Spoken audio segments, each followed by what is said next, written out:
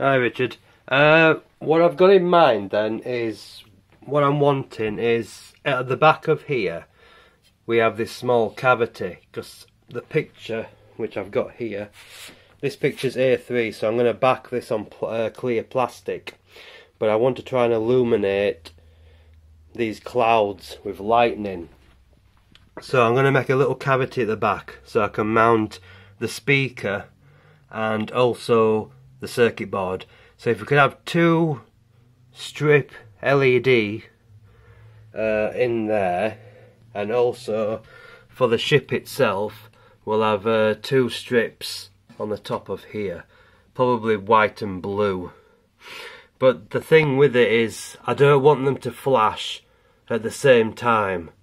I just want a slight variance in it, so one will start flashing and then the other one will join in with it, and same with the back.